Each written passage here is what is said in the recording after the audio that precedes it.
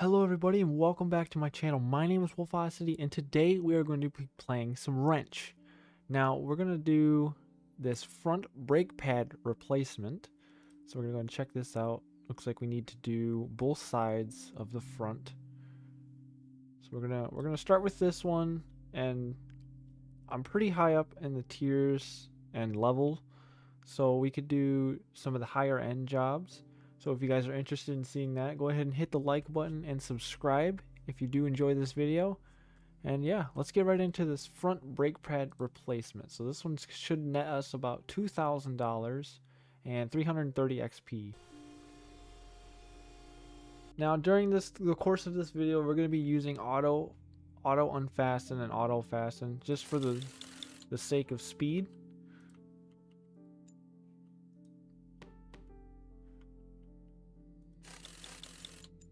We're gonna get the front wheels off, throw them around if we wanted. Now let's see here. I think we'll start with the driver's side. I think that'll probably be a good spot to start. So let's go ahead and take off this. Just take the entire caliper off,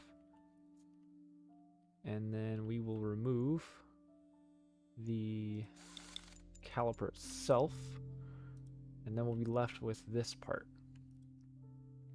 So what we want to do is we're going to want to take that off and take that off. We're going to want to take the shims off because we're going to need to save those. Raise that up a little bit. There we go. And we need the hardware. So we're going to need 4 of each, I'm pretty sure. So if we take a look, yeah, we're going to need 4 of each. So we'll go ahead and add those to the cart. So 2, 3, 4, and 1, 2, 3, 4. We're gonna need 4 brake pads. So we're gonna do 1, 2, 3, 4. So there's that. I think we'll just go ahead and take the other side off while we're here, since this is a pretty easy job to do. I did not want to do that, but this might be easier actually. We want to make sure to take those shims off at the same time so we don't have to buy more, because we don't need to buy them. There's the caliper, that should be fine. Brake pads we'll just chuck off to the side. So I'm gonna go ahead and put my order through, since I should have everything in the cart. So let's go grab our parts, and we need to put these in my tool belt. Let's go ahead and slap the, well, we can't slap those in yet. Getting a little too far ahead of myself. We got to put the shims on, and then we have to put the hardware on. So I'm just going to get the brake pads out of the box and get them ready to go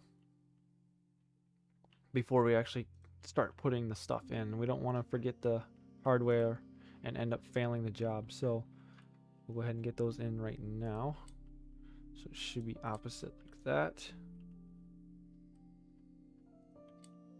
And like that. All right, that's one side done. Let's get the other side done.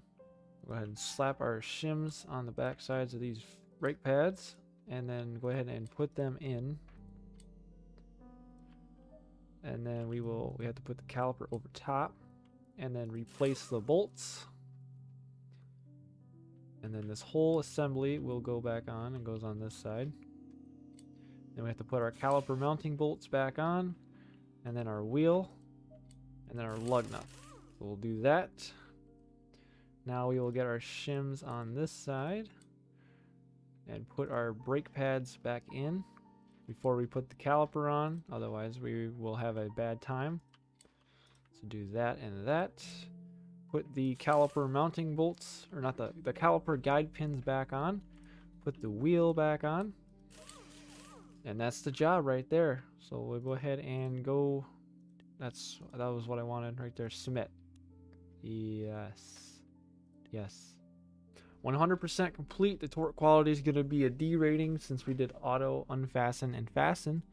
It takes a little bit longer to do it by hand, but we can do it. If that's something that you guys want to see in the future, go ahead and put it in the comments down below. We can do a complete manual torquing and everything. So looks like we did not get any new stuff yet, but we did get $2 grand. I think we'll do another simple one. We'll just do the transmission gear oil change. We'll go ahead with that. So let's get this baby up in the air. And let's see if I have any gear oil. Alright, so we'll take our fill bolt out. I'm going to clear my hotbar. Forgot to do that. We're going to take our hose and shove that into the fill hole right there. And we're going to go ahead and stand this up just because it's going to bother me. Start pumping that. Actually, I think we're supposed to drain it, so don't listen to me. I forgot to take the drain bolt out. And you know what? We can put the pan under there. We'll go ahead and put the pan under there. All right, it has finished draining. So now we will put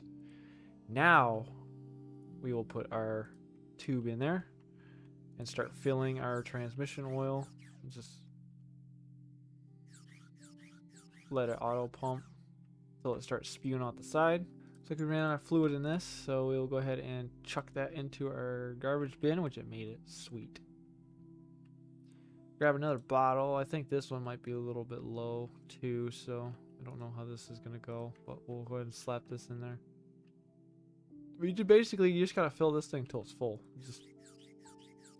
Oh, all right, cool. This one doesn't even have any fluid in it. All right, we'll go ahead and try this one. Hopefully we don't have to buy any. I don't want to have to buy any.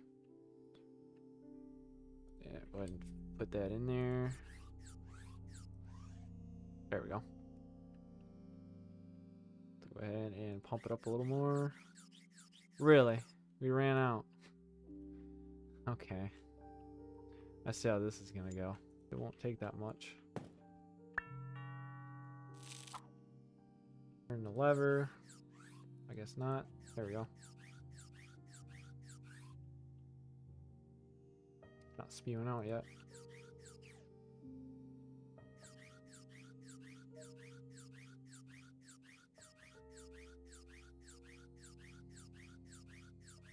There we go. It's spewing. It is full now, so we can put our fill bolt back in and just set that to the side, and then boom, we are done with this one. Torque quality F. But we got it. That one's done. So there is performance is a little less, but $425 is what we got for that one. I forgot what it said our little bonus was.